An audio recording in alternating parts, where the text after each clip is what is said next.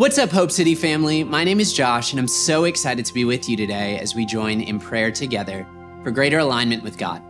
When I hear that word alignment, my mind goes to a recent experience I had with some close friends.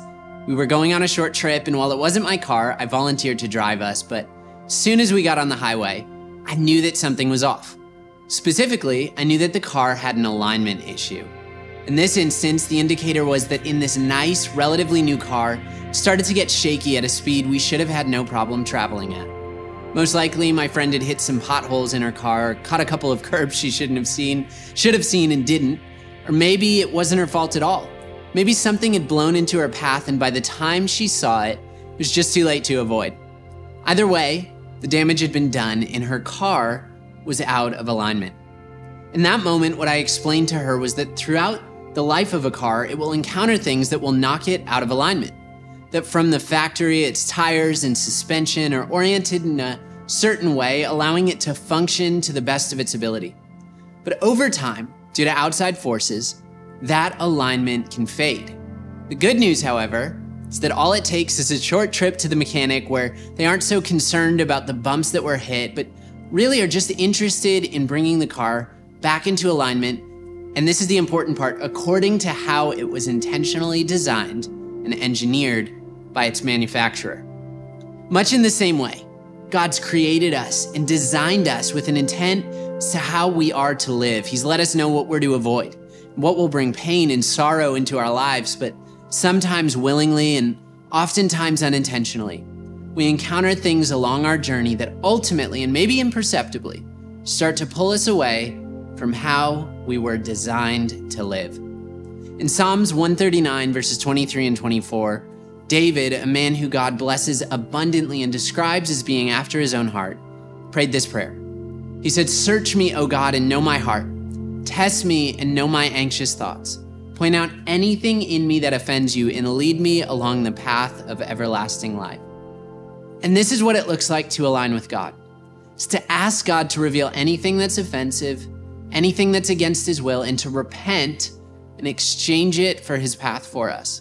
The Bible reinforces this in Psalms 1, verses 1 through 3, where it says this: "Blessed is the one who does not walk in step with the wicked, or stand in the way that sinners take, or sit in the company of mockers, but whose delight is in the law of the Lord, and who meditates on his law day and night. That person is like a tree planted by streams of water, which yields its fruit in season, and whose leaf does not wither. Whatever they do prospers."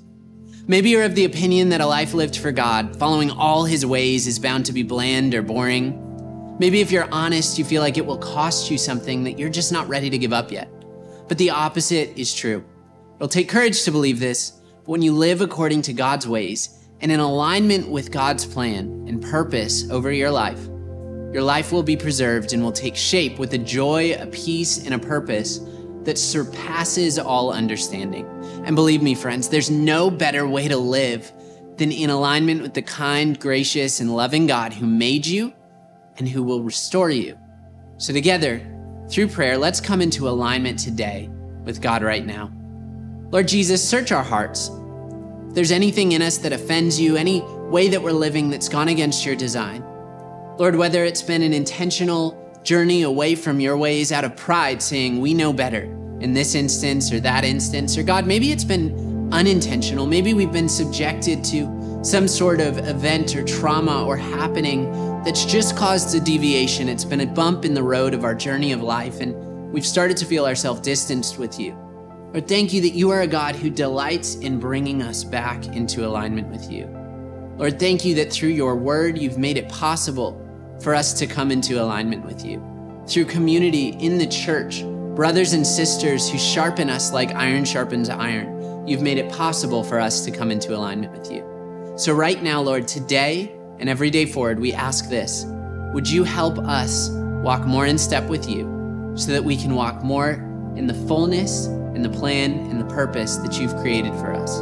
I pray this over every single one of us today, Lord Jesus, that you would start to draw our hearts back to you, that as we desperately and passionately pursue you, Lord, we'd find that you're closer than a brother, that you're active and willing to encounter us in every area of our life.